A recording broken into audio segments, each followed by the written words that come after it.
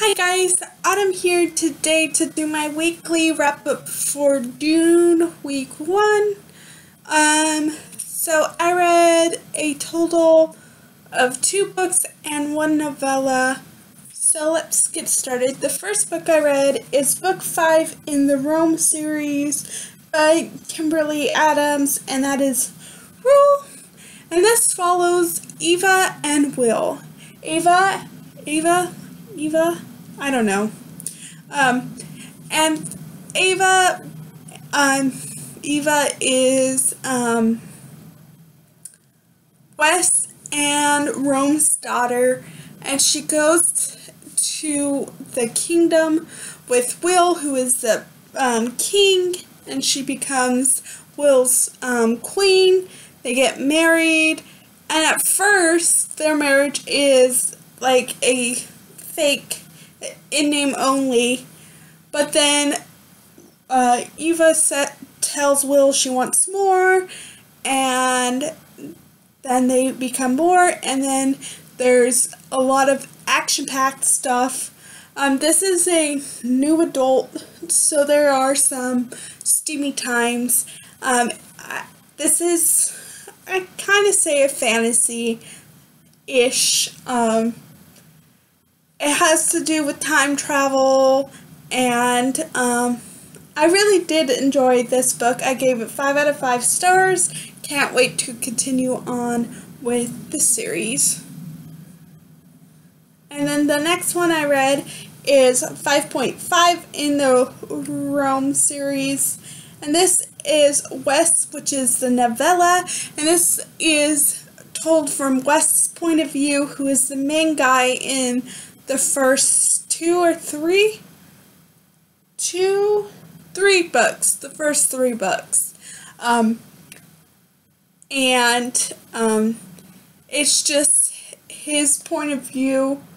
Yeah, I really enjoyed it. It was a quick read, and I gave it 5 out of 5 stars. And I'm excited to read the final book in that series.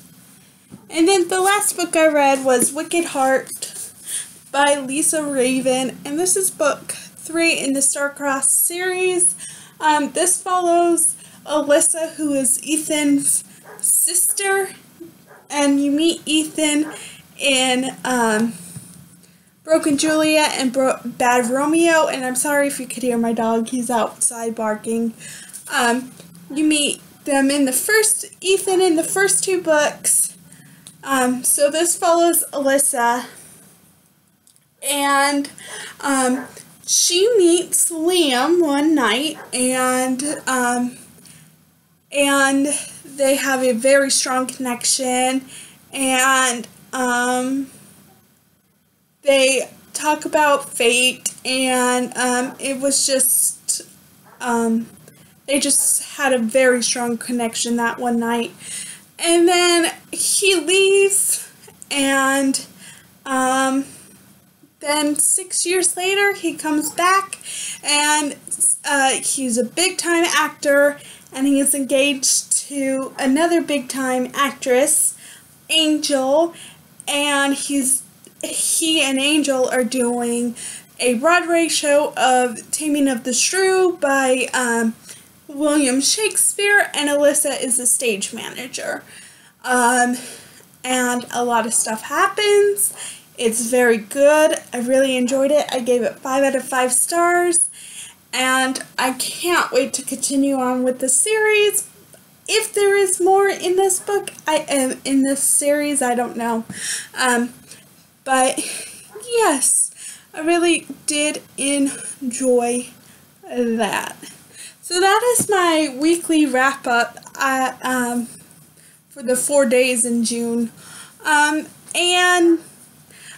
next couple of weeks, I probably won't do a weekly wrap up because I'm participating in the Toppler, or whatever it's called, readathon, and that's for 2 weeks. So I may just do a huge wrap up in week 3 of June. So yeah, I'll see you guys later.